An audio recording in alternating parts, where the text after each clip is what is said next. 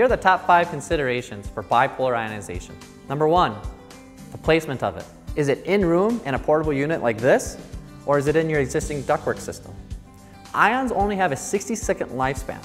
So when it comes to a long duct run or larger facilities, or even medium-sized facilities, oftentimes you don't get enough ions out of the ductwork into the space. With an in-room unit, the ions don't have to travel very far, so you're able to get the maximum amount of ions in that space as soon as you can.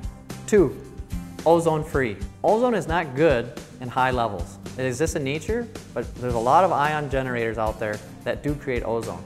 Look for a UL listing that shows that it's ozone-free. 3, tubes or needlepoint bipolar ionization. With tubes, you end up having to replace them about once a year, and they're expensive. With needlepoint, you basically set it and forget it. 4, ion output.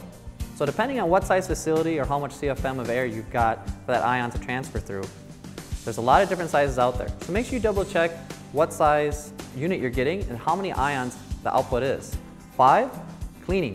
With needlepoint bipolar ionization, if you have an auto cleaning feature, it cleans itself every 3 to 5 days. So you don't have to go up there twice a year and clean the brushes. The brushes attract particles because they're positively or negatively charged. With auto cleaning feature, again, it's just all about reducing the service, reducing the need to have to go up there and clean them. That's the top 5 considerations for bipolar ionization. Learn more about bipolar ionization and UVC sterilization in HEPA and how they can work really well together at ISO-Aire.com.